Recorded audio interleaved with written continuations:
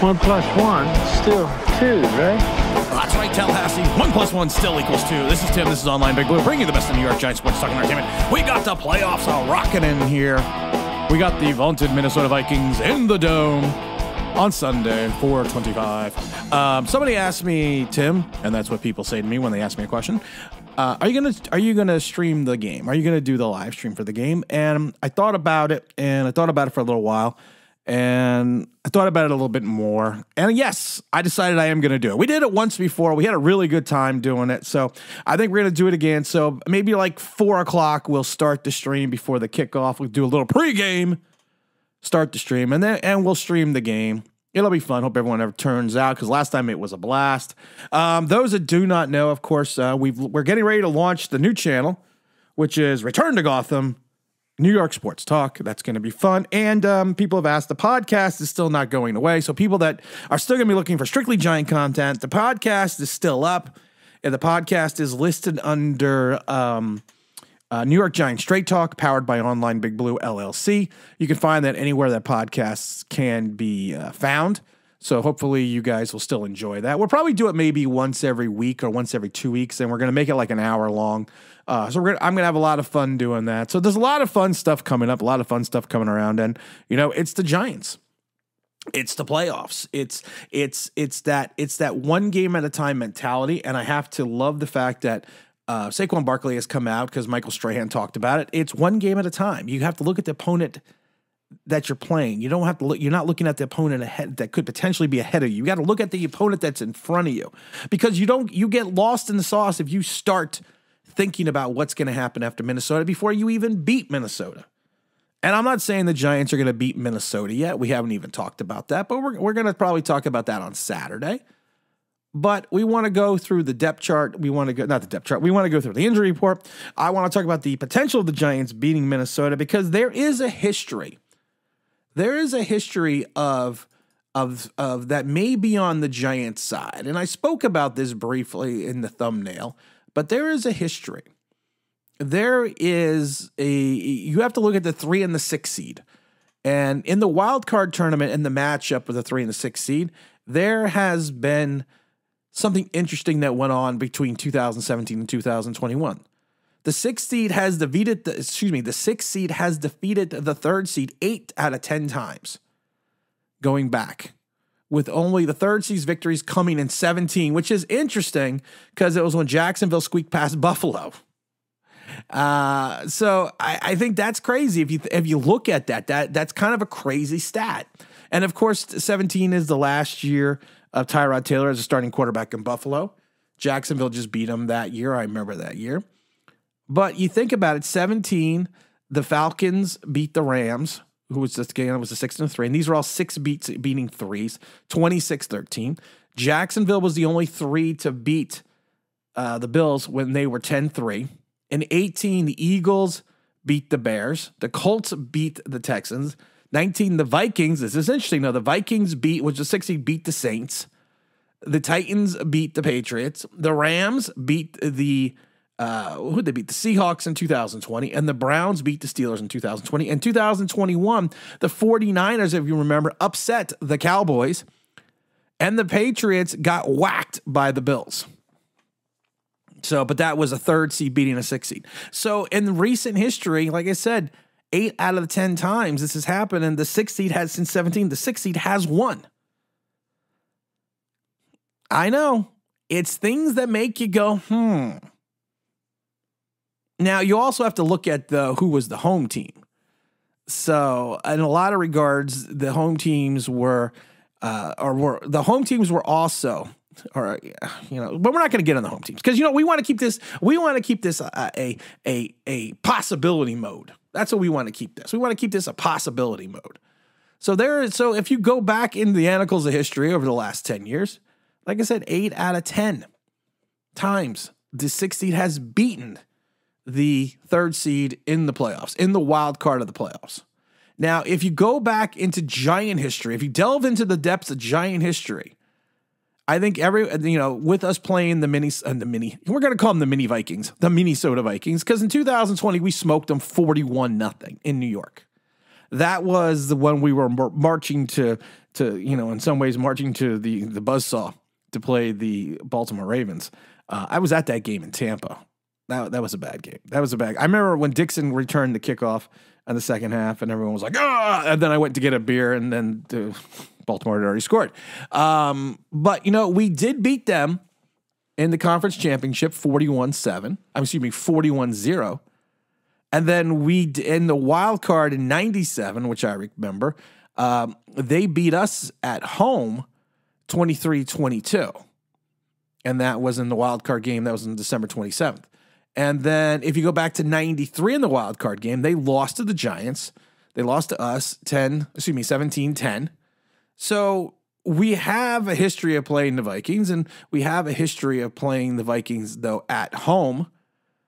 So going on the road is going to be a little bit different. But if you take a look at the Vikings record, though, throughout the playoffs the last couple of years, it's one of those things that they've had a couple if you go back to 2008, they've had 4 one and dones. They've gotten to the divisional finals. How many times? 1, 2, 3 times. And they've lost in the divisional finals every time. And they've lost pretty handily. I mean, they lost to the Eagles 38-7. They lost in the 19. They lost to the who did they lose to? They lost to the 49ers 27-10. And you got to remember that the Vikings have not been in the playoffs since 2019. So there is some history in reference to the Giants potentially having somewhat of an upper hand.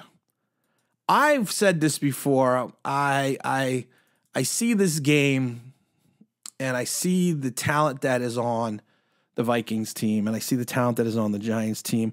And if you compare defensive talent to defensive talent, you have to pick the Giants. If you're comparing offensive talent to offensive talent, you have to pick the Vikings. And I think that's what makes this such an interesting matchup. And if the Vikings can get the running game going, the Giants are going to be in a lot of trouble. If they can really get the running game going, because that is then going to open up play action, and it's really going to depend on the injuries and depend on who's playing and who's not playing. We're not going to get a better idea of that till probably till Saturday. But right now, one of the saving graces for the Giants are that Garrett Bradbury, their center, the Viking starting center, has a back issue. He was a full practice on Thursday. And if we take a look at the injury report, you got James Lynch, who's their nose tackle, was a full practice. Harrison Smith, who's the free safety, who was limited in practice.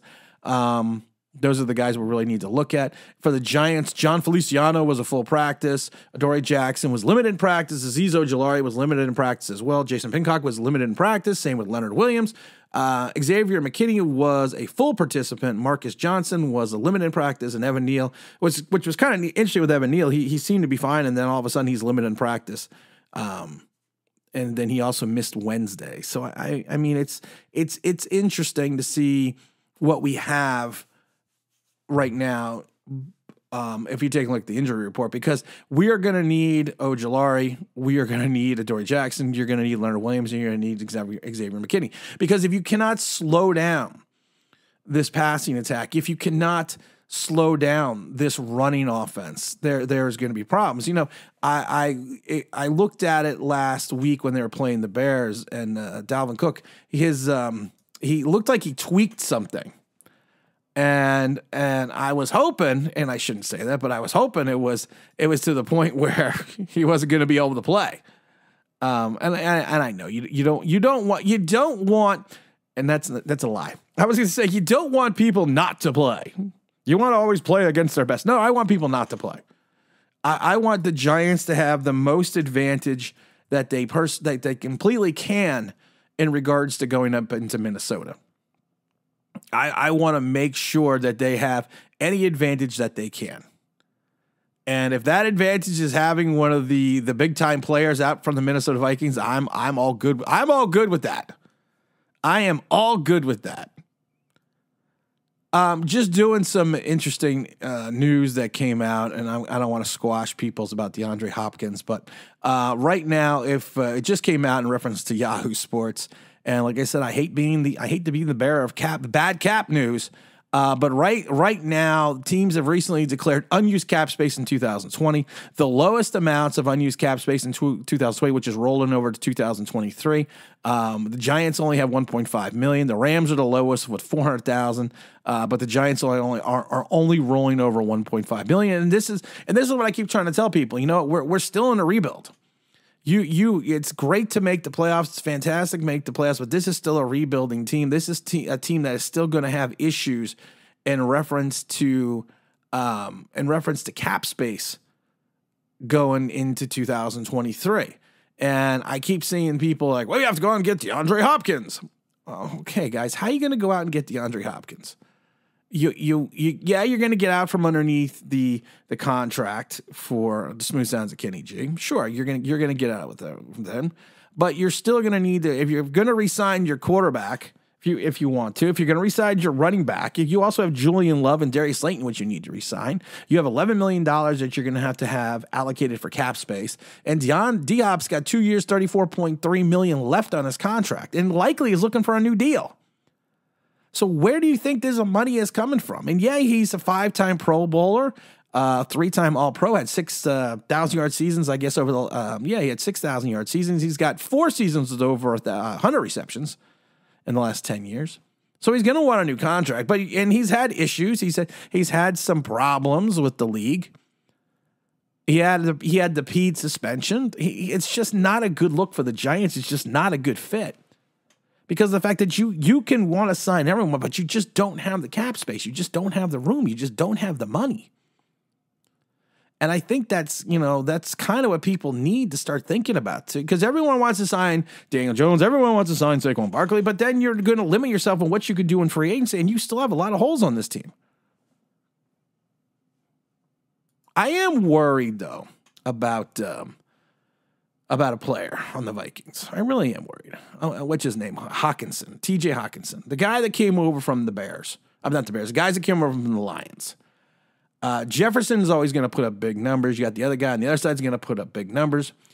But the Giants have a problem containing the tight end, and this kid's good. This kid is good. This kid is they had troubles last time containing him. He killed them with 13 receptions, 109 yards, and 2 touchdowns. We don't really he is truly one of the best tight ends in the league. Even with Xavier McKinney and some other players, we really don't have anyone that can cover him. We also, and also if you're going to run Dalvin Cooks out of the backfield, the Giants are going to have some issues looking at that as well. But TJ scares the living crap out of me because of the fact that he is a guy that we've already seen him rip through the Giants, and we've already seen that in the last game, and he is just getting more and more acclimated with the offense. And he's just getting better and better each week. And it's one of those guys that if as a Giant fan, you don't have a little bit of a fear and trepidation when you see him crossing the center of the field, it's going to be it's going to be scary at times. And I worry about people coming out of the backfield as well. So also want to give a big shout out to Dexter Lawrence for being, he was voted the All-Pro by the players. So that's always good for Sexy Dexy, because you know what? He is a guy that deserves it. He is a guy that has played well. He figured out how to play. He really figured out how to play for this team after Dalvin Tomlinson left. So I'm excited for him as well. You also have to give a big shout out to Andrew Thomas. And as the Pro Football Focus says, Andrew Thomas, the NFL's most consistent, excellent left tackle this season, racking up 89.4 Pro Football Focus grade at 1,049 snaps, had just one below average PFF pass blocking grade all year, and that came against Parsons against the Dallas Cowboys. Thomas registered just 2 penalties all season, including centered 21 total pressures over 600 pass blocking attempts. It's funny that he doesn't make the Pro Bowl, but he's an All-Pro. It is what it is. You got to give big kudos to Andrew Thomas, because there was a lot of Andrew Thomas doubters. I was never one of them because I always felt that you could see the talent was there, but there was a lot of Andrew Thomas doubters over the first 2 years of his career, and he's proven everybody wrong. So you got to give big shout out and a big kudos to Andrew Thomas. We just got to get ready for Minnesota. we just have to stay focused. We have to look at the opponent that's in front of us, kind of like Michael Strahan's been saying. We have to look at that opponent. We have to not worry about what's going to happen next week because, if we don't take care of this week, next week's never going to come. We are going to be doing the podcast, not the podcast. We are going to live stream the game on Sunday, so that's going to be a lot of fun. So make sure you stay tuned for that. And you know what? Let's hopefully we can push back the end of Online Big Blue because I mentioned before the channel will be going dark 3 days after the Giants season concludes. We will do a final live stream. So let's hope we keep pushing that date back further and further. Hopefully we push it back to after the Super Bowl. And again, this is Tim with Online Big Blue, bringing us New York Giants Sports Talk Entertainment. And as always, you can like, subscribe. If you ring that bell, you know what it means.